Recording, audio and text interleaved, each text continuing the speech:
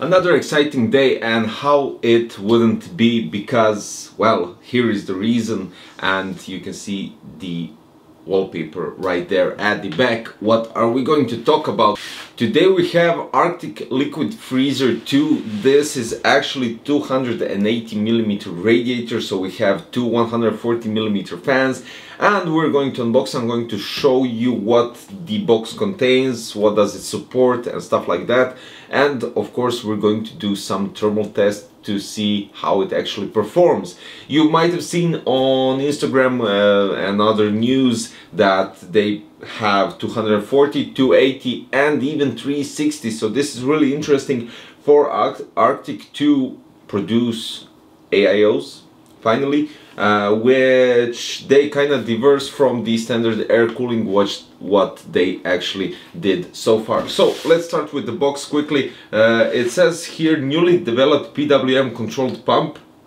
It says maintenance free water loop, motherboard VRM cooling fan. You also have integrated cable management, pressure optimized fans. We already did the P fans a couple of times, I think it was 1 or 2 times actually, I can't remember exactly, and ready for extreme overclocking. Now we'll check the box content first. Of course, we have here, let's see, I think these are the brackets for the motherboard sockets and to mount the cooler for the CPU block for the processor. Yeah, as I can see here, and you get the MX for thermal paste, of course, as well. Now here we have now this is really interesting. I didn't expect this, because as you can see right here, let me just remove this. As you can see right here, the fans are already attached to the radiator, which is actually the first time I'm seeing something like this. Let's check the CPU block. This is actually the most interesting thing right here. Okay, here we go. Let's see this. Now it has a different approach, definitely. You have a different pipes going here. As you can see, they have some different design than usual that you get with other manufacturers. And let's check out the radiator. There we go.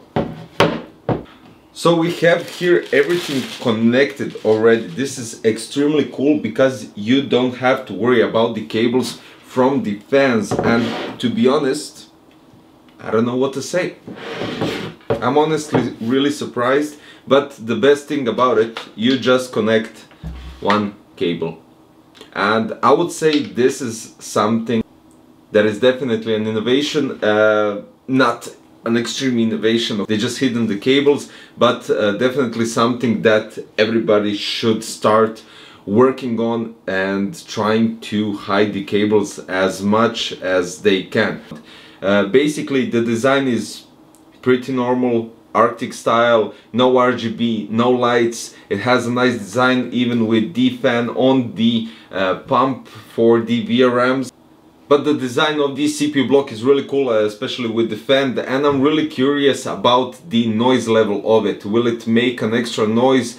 How will the pump sound? Of course, that as well. And well, I don't think we have to mention the Arctic fans, because we already tested them a couple of times and they are always silent. The only thing that I'm really curious are the temperatures. So basically we're going to test the Arctic Liquid Freezer 2 280mm radiator, two 140mm fans on the AMD Ryzen 7 3800X. Without a doubt, it's going to be interesting, since we did test on 3700X, and I think it's time to go up a bit. So yeah, let's go. I'm going to assemble it, place it all in a build, and then we're going to run some tests and final conclusions. Okay guys, so we placed the Arctic Liquid Freezer 2 280 inside this Bitfinex Saber case right on front, since it doesn't have space for the two 280 radiator on top, and it's like this. The first thing that I did was the mistake that you can't flip the fans. You can unscrew the fans, of course, and turn them around, which will make a pull combination from the radiator and do the cold air inside the case. So the first thing that comes here is the radiator, then you have the fans. In other words, I think you could place the fans in front of the radiator, but that's something we have to do for another thing, for another video, definitely.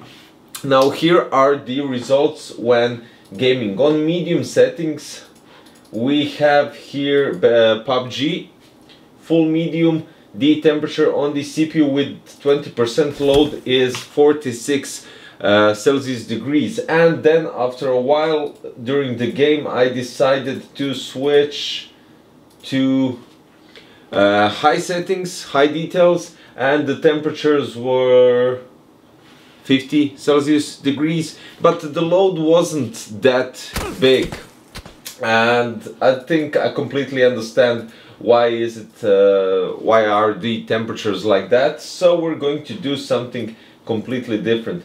I have a heavy load here application that runs a stress test on the CPU, so we're going to push it and we're going to see. So okay, the temperature, the load on the CPU is 100%, and we have temperature currently going 65 degrees.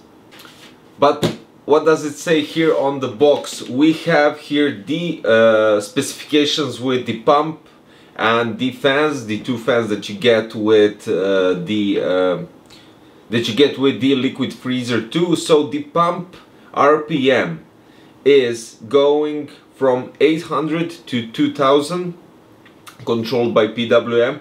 You have the VRM fan as well, which goes up from 1000 to 3000 RPMs, and then you have the fan speed, which go from 200 to 1700 RPMs. Apart from the hard tubes, a bit harder tubes than you're usually used to, it's a really decent cooler, and this is something that I have to say, because we have the liquid freezer effectively cools AMD and Intel processors. This is what they stated. I'm confirming for the AMD currently in almost complete silence. Now this is what we had on their fans, on the CPU tower coolers, which you saw my reviews on the esports 33, 34, duo, single, whatever. I had everything tested and they were doing it perfectly fine.